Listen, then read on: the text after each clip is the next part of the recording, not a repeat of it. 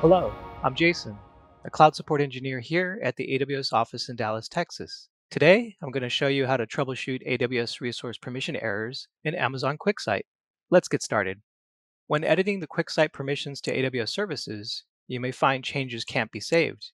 To solve this, I will show you how to remove the managed policies that QuickSight attaches to the service roles and restore QuickSight access to your AWS services. After logging into the AWS Management Console using an admin account, navigate to the IAM console. In the navigation pane, choose Roles.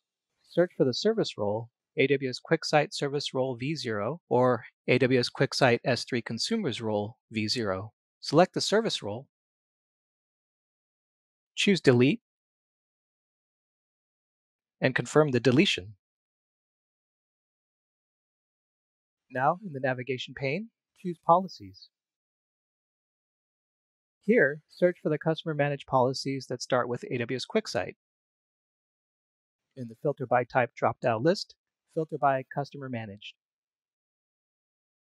Select AWS QuickSight IAM policy. Choose Delete, and then confirm the deletion by entering the policy name in the text input field. Now, let's do the same steps for the remaining customer managed policies.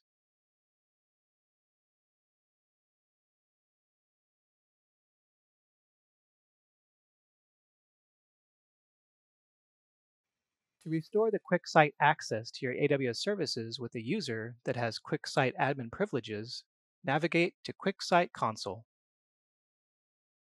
In the navigation bar, choose your username to see the drop-down list, and then choose Manage QuickSight.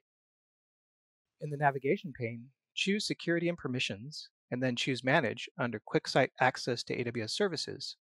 Keep the User QuickSight Managed Role default option selected. Check the services that you want to allow QuickSight to access,